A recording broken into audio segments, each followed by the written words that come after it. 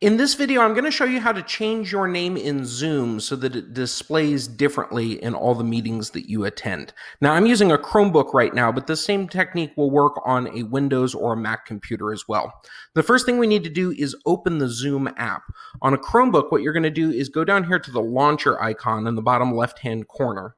And you need to find the Zoom app. You might see it right over here, but if you don't, you can always use this little search box and just type in Zoom, and you will find the Zoom app that has been installed on your computer. We're going to open that thing up.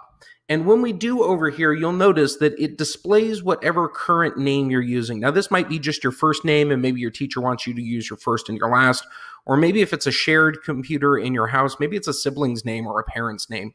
Here's how we're going to change it. The first thing we need to do is we need to put a meeting ID up here. So you can type in a meeting ID if you have one of those, or you could click this drop down and you could just enter in one of the meeting IDs that you've attended before.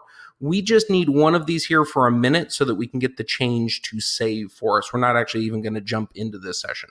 So now that I've got a meeting ID in that box, what I'm going to do is go over here and I'm going to change my name. So if my name is Bobby Smith, we're going to go ahead and type in Bobby Smith right over there. And then what we can do is we can click this join button, and it's going to attempt to connect to this session. Now, the host has not started this meeting, so this is not going to work for me. But once I get to this step, all I have to do is click this little X button, and it pops me out of Zoom after this point.